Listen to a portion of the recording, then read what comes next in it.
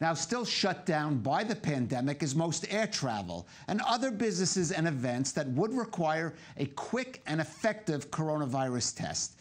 Now, there's one possible answer. An Israeli startup has developed a very inexpensive and currently 80% reliable coronavirus test based on odor. Apparently, you just blow in a plastic bag, and after 30 seconds, you have a result. Well, more on this in this report by our Flor Citruk.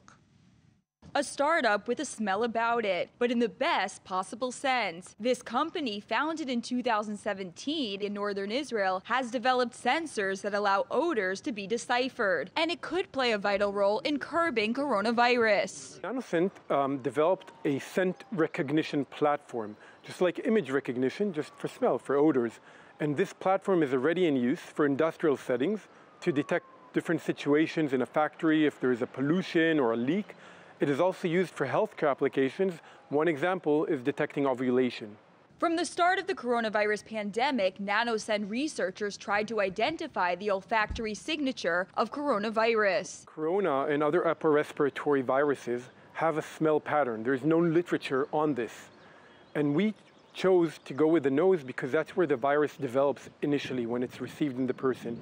It changes the pattern of the smell of the nose, and we detected that smell. It's a very special machine that can take the breath and gives you the molecular signature of the breath. We collect on this tube a breath sample of someone who is sick with COVID-19, and we run this tube on this machine.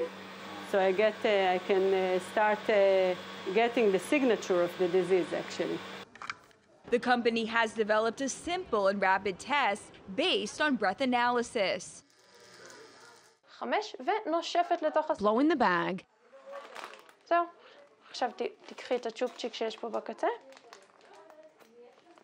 Then I'll connect it to the machine.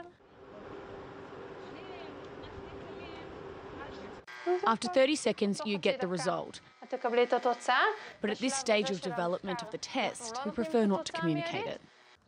NanoScent is working in cooperation with the largest hospital in Israel, Sheba Tel HaShomer, located in the suburbs of Tel Aviv. The most important thing is a rapid diagnosis that we can do to a large mass of people very rapidly.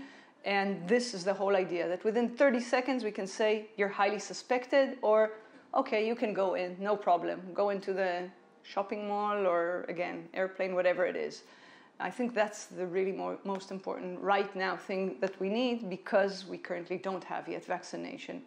According to a study of 350 people, the test is 80% reliable, but the company hopes to further improve the accuracy of its algorithm in order to detect at least 9 out of 10 cases. So the process of scent recognition is just like the process of training a dog. You'd bring the dog the smell many times, the smell of a person, and eventually he would learn to recognize this smell, that person, or those people. In the corona case, we're training this dog, or our scent recognition platform, with the smell of the breath of corona.